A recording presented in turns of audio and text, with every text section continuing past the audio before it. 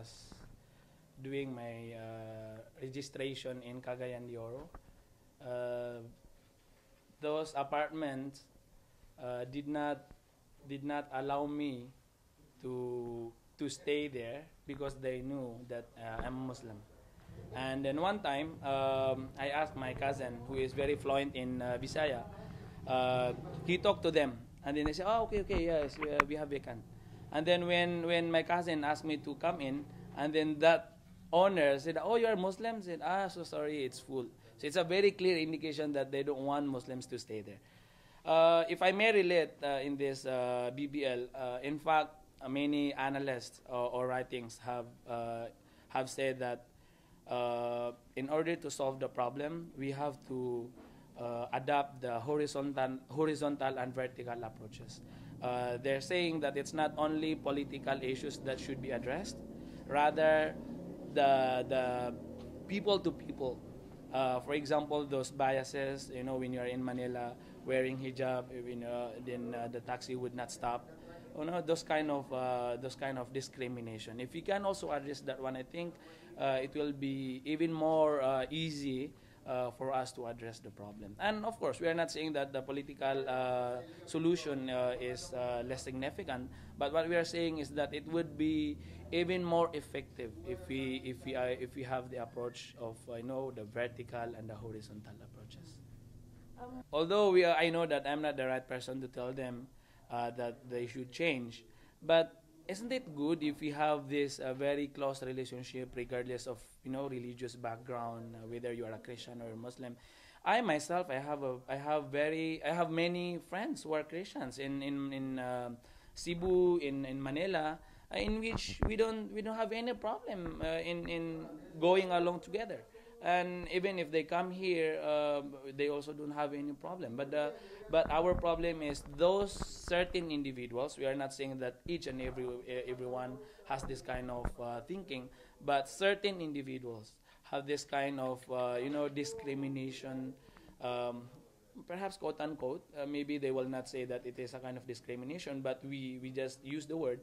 Why not to I mean, don't generalize. I think that's the exact word. Don't generalize. If you have a bad experience toward Muslims, the same thing with the Muslims towards Christians, then don't just say that Christians are bad or Muslims are bad or Muslims are terrorists, because it is very right to ask that isn't it also right that many Christians are doing some crimes and robbery and so on and so forth, not only Muslims. So just think of those reality and facts.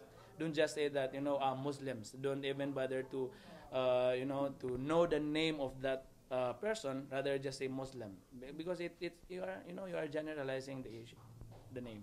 If you ask me, assurance, I think the law itself is an assurance, because the right of those non-Muslims who are residing in this area, the right of those IPs who are residing in this area are really protected, and it is there in the BBL that the religious freedom is guaranteed. So what more do they want as a kind of assurance? If they want us to say it for the record, yeah, it will be guaranteed. Their belief, religious belief will not be curtailed in any ways. The idea comes when those people in Manila keep on saying that the BBL has no support from the masses. So we decided, the youth volunteers decided, that we should show to the people in Manila that this BBL is really supported by the masses. So we have more than 500,000 signatures to really support, to really show the support of each and individual Bangsamoro to the Bangsamoro base as drafted by the Bangsamoro Transition Commission. We have to underline the word as drafted by the Bangsamoro Transition Commission, because we all know that now in the Congress they have their own version of the BBL, and now in the Senate, Senator Marcos is or has mentioned that he wants to have his own version of the BBL. So we support the Bangsamoro Basic Law as drafted by the Bangsamoro Transition Commission because that reflects the FAB and the CAB signed by the GPH and the MILF. More than 500,000 is not easy to get, as we all know, but we had an easy task of getting those signatures because those people are really supporting the BBL. We don't have to explain to those each and individual what BBL is or what can we get from the BBL because they all know perhaps that this BBL is good for each and every Bangsamoro. The new generations are the one will be leading the society. So we have to be concerned to this peace effort so that those young generations are that they can feel that they are part of the process. Therefore, they can contribute. Their voices are heard. Their concerns are taken care of. So those kind of things. Because if you do not let them feel that their concerns are heard and heeded, perhaps they would feel that whatever we do, it will not be heard by those people, most especially in Malacanang and in Luzon. But when you ask them specific questions, their opinions, then they will really involve themselves. Very optimistic, most especially that the President of the Philippines is really supporting the BBL. Many occasions he had reiterated that he supports the BBL as drafted by the BTC. So at least in words and in public statement, the President is really supporting the BBL. By that, it's not easy or it's not very normal that the President is really supporting such measure. So when we have the President who is reiterating again and again that he supports such bill, then it makes us more optimistic. As far as our petition is concerned, we can really tell that those people are really supporting the BBL.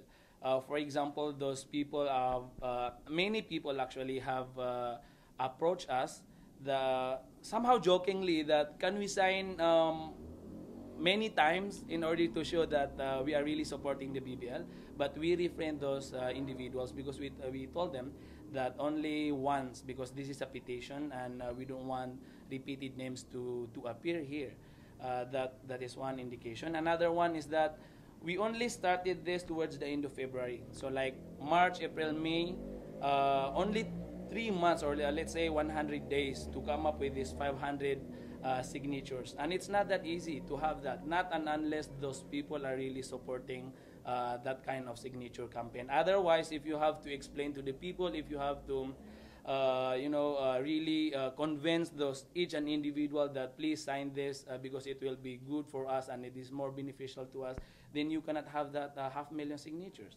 By having this, it clearly shows that those people are really supporting it without any doubt.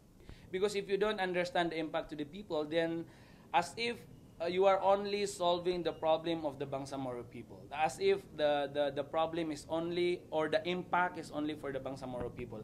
We forgot the fact that the impact is to the whole country and to some extent it reaches regional effect. That is why if you want to listen to the statement of the regional leaders like Malaysia, Indonesia, why they involve themselves to this peace process is to make this area peaceful and not to be used by so-called terrorist people, a haven of the terrorist people.